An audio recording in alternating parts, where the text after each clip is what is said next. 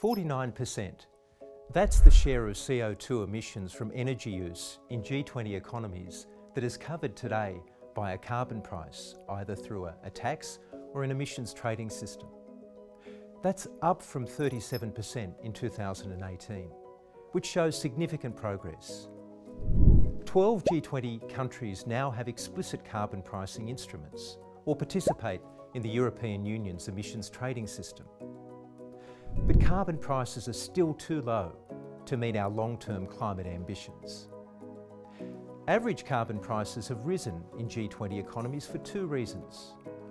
First, several countries including Canada, China, Germany and South Africa have introduced new carbon taxes or emissions trading systems in 2021.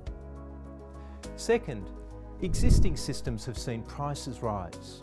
Carbon prices in the EU's emissions trading system, for instance, have quadrupled since 2018 to €60 per tonne of CO2. Pricing carbon is a powerful way to accelerate the transition to net zero. Revenues can fund targeted support to improve energy access and affordability, or to enhance social welfare, or to provide investment in low-carbon infrastructure. With half of G20 carbon emissions still unpriced, stronger action is needed.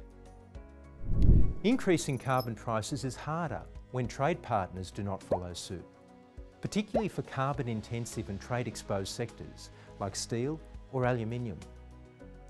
Better international cooperation can help, taking into account that different countries have different economic and political realities and may need to use less direct policies to shift to carbon-neutral economies. The OECD is working to help pave the way for an inclusive and sustainable low-carbon economy.